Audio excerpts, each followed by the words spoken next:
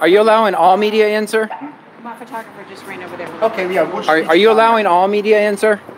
Sir, are you allowing all media in?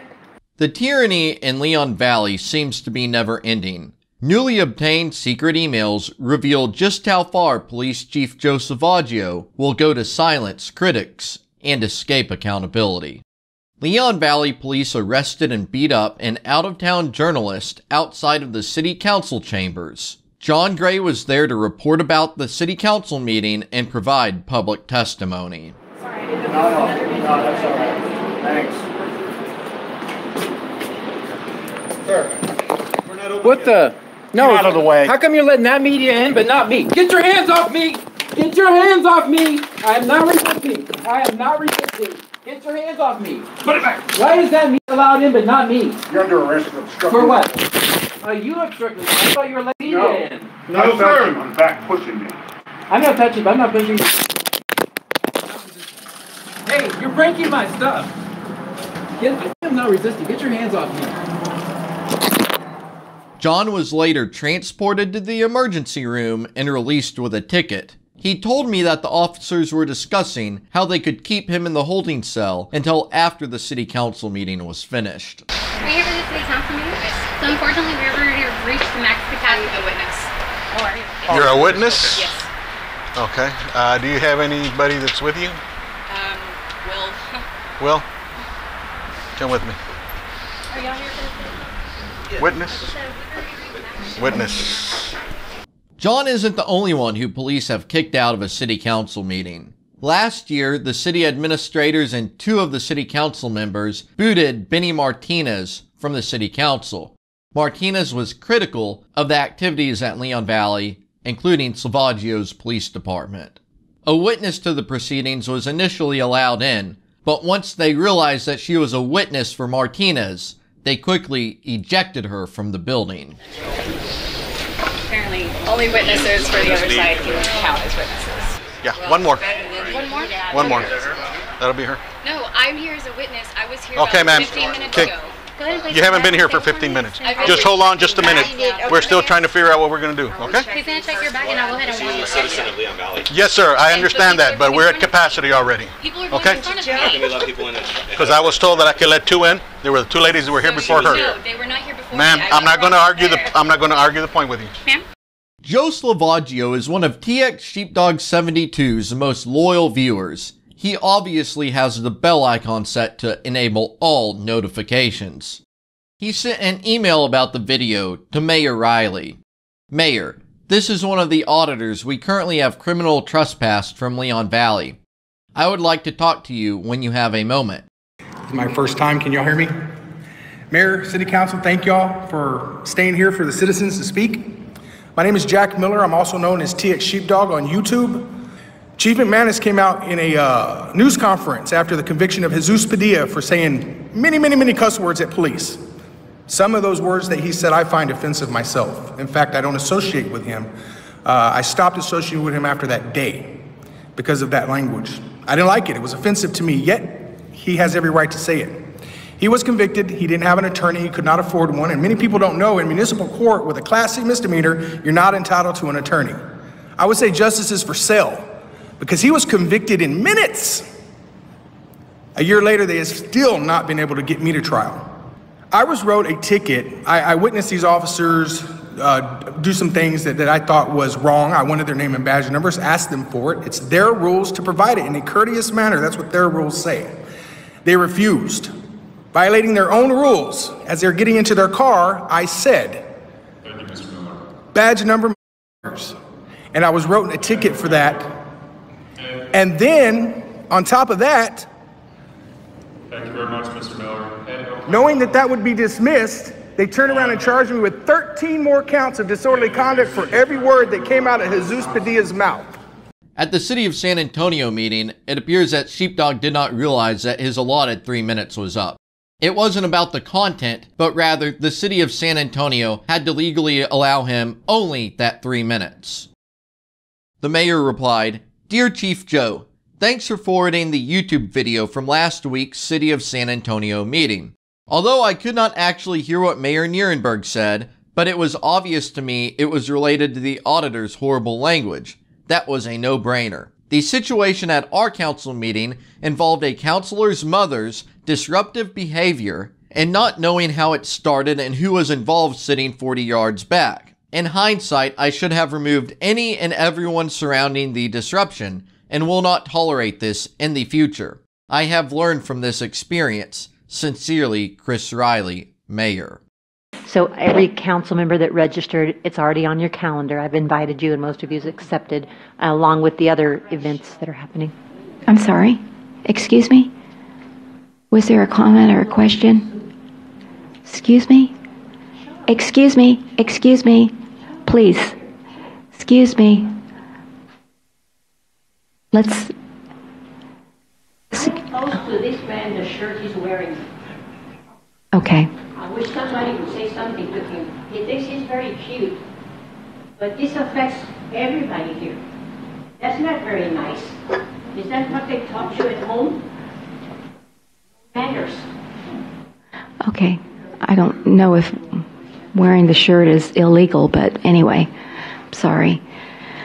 All right. So, I'm not sure. No.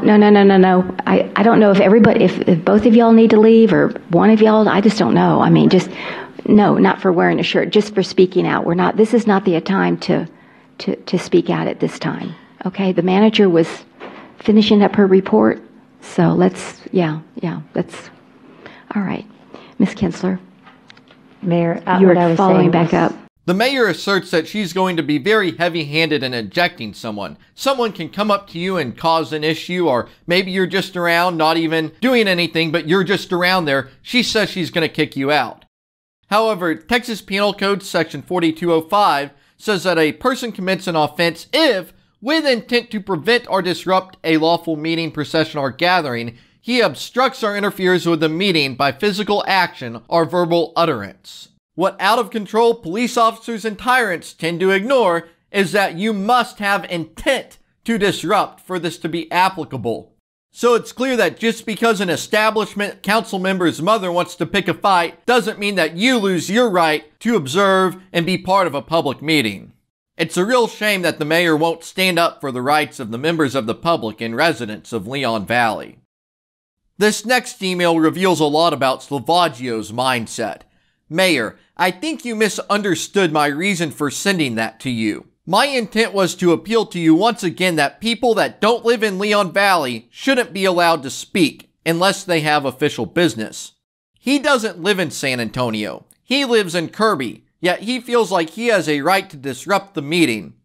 My request to speak to you has nothing to do with the council meeting, or the mother, or the agitator of the mother. That's all I wanted to speak to you about. Changing your mind about letting people from outside of Leon Valley to speak and disrupt your meetings. Respectfully, Chief Salvaggio.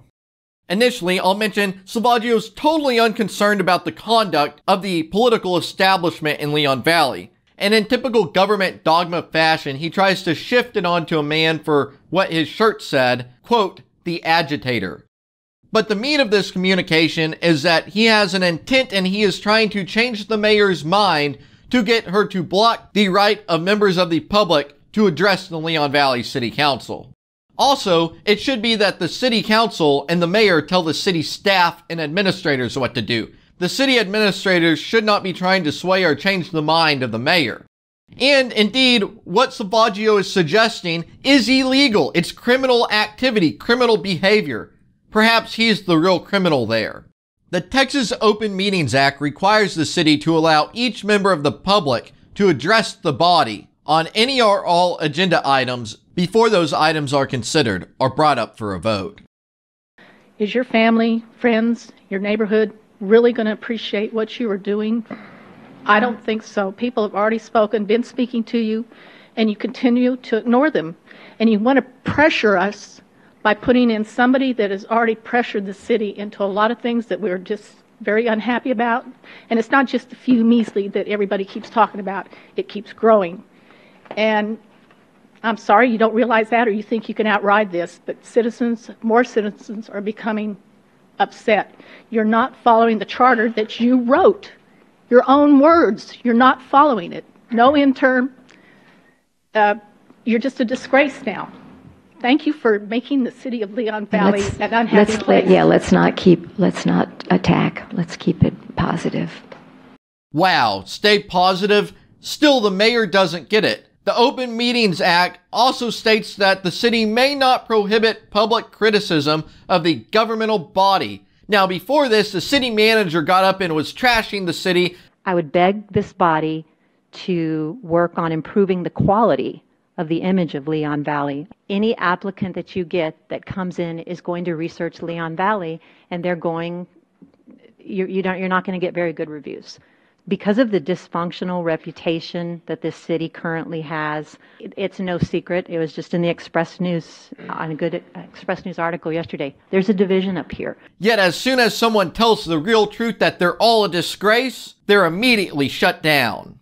This subsection does not apply to public criticism that is otherwise prohibited by law. Basically, if you can say it on the sidewalk, scratch that. If you can say it on a public sidewalk outside of Leon Valley, then you can say it at the Leon Valley City Council meeting when they've yielded the floor to you. It's your time. And who are they to regulate or censor your public testimony?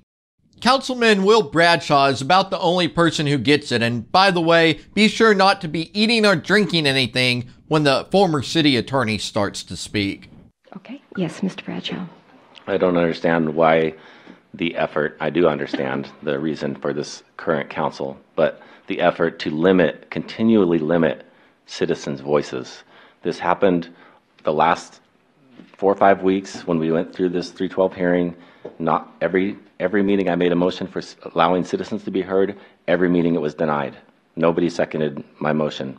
And now we're trying to limit the number of minutes that people can speak. We've had times in the past when citizens have come in and they have to explain a problem that was going on, like the towing of vehicles at 4 o'clock in the morning out of their driveway. It's going to take more than 2 minutes sometimes. And I think in general, we've been pretty generous to not strictly enforce the 3-minute rule. If somebody's going to come up here and give a 40-minute diatribe, then I understand. But if they take 3 or 4 minutes, it's generally okay. And I don't see any reason to, as you said, Ms. Alcacer, usually at the end of the meetings, there's no citizens to be heard. They just pass. So then why get rid of it? If it's not causing any more time, if something comes up and citizens want to talk about something that happened during the meeting, why not allow them that opportunity? Another thing, talking about no criticism of staff or council members or anything like that, this Texas Senate just passed HB 2840, which we're talking about goes into effect on September 1st. And not only does it require councils to allow citizens to be heard at the beginning and during agenda items, it also says in Part E, a governmental body may not prohibit public criticism of the governmental body, including criticism of any act, omission, policy, procedure, program, or service. I myself have been the subject of criticism from some members of the citizens, and that's fine with me. That's their right. That's their constitutional right. If they want to criticize me for something that I've said or done, and I will take it. And I think we should not be so thin-skinned to try and prohibit people from voicing their opinions. And one more, Mayor. I just wanted to clarify on what Councilor Bradshaw was saying about the House bill. It does talk about allowing citizens to be heard, but it doesn't give permission to make personal attacks on any of the. It just says the governmental body you can criticize, of course, because that's the First Amendment constitutional right. You can criticize your government, but it doesn't say that you're allowed to make personal attacks upon staff or any council member that's not germane to the subject. So I disagree with that part. Where does it say that? It does well, it say doesn't. Well, you just read it. Right, I just read it. The part that I didn't read, if I may, Okay. sorry. Sure. Says this subsection does not apply to public criticism that is otherwise prohibited by law. So if it's prohibited by law, then I agree. Threats, vulgarity, stuff like that, of course. But if they're criticizing a governmental body, including criticism of an act, omission, policy, procedure, program, or service, if they want to come and talk about But those aren't public works or something, then not criticize public personal works. attacks. So, in my opinion, the way that law reads, it doesn't count as personal attacks. What if they had an issue with an officer in our law and they called the officer out by name? Is that, you're saying that's not allowed? If that officer, I'm not saying that. I'm saying that if they have a problem with whatever the officer did as a part of its governmental function or as a part of its governmental duty, they have a right to criticize that. But to personally attack somebody for whatever they did, that they're not giving them permission to do that, in my opinion, of that House bill. So we can have a difference of opinion, but I understand, and I just would like to say it's a very slippery slope when you start telling people what they can and cannot say. But about First excuse Amendment. me, just a second, please, Ms. Charles. I'm going to call on Ms. Rodriguez, and then I'll call on you, Ms. Charles. While, Mr. Bradshaw, I do agree with you about being thick-skinned, you also have to remember that some people get harassed or personally attacked more than others, and it has nothing to do with thick skin, and it does not have anything to do with, it has to do with the person and not with the act that they've committed. And it's happened quite a few times where individuals have come up during Citizens to be Heard and personally attacked, well, some of us. And that's not solving the problem. Getting into a he said, she said, or I don't like you because of this, that, or the other, that's not solving the problem. There's no room for personal attacks, whether the elected member is liked or not liked. We're here to do a job, and it should stick with the parameters of doing the job, not calling out a person just because you don't like their attitude or the way they dress or the way they carry themselves. And I was the one that brought this issue up for that very specific reason, because it has nothing to do, again, with people complaining. I have no problem with people complaining. If they don't like me, that's just fine. But that has nothing to do with my ability to do my job or how I've done my job. Those are two very distinct things, and that's why I brought this up, because I think it needs to be addressed. Seeing as how I come from a family of law enforcement. Leon Valley charged me $453 for the set of emails that included what I just showed you. And I'd like to thank Dennis, Timothy, Jason, Shane, Robert, and Anonymous for your support and assistance in keeping this fight going. I wouldn't be able to do it without you. If you'd like to help with my efforts to reform out-of-control tyrants and reveal their secret communications and activities, the things they don't want to be brought to light, please consider making a donation of $5 or more using PayPal or Patreon. The links are in the video description. I have shocking new updates about Salvaggio's war on the First Amendment auditors. Those updates will be coming soon on this channel, so be sure to enable all notifications and subscribe. Thank you for watching, and I hope you will join me in standing up against tyranny and advancing liberty.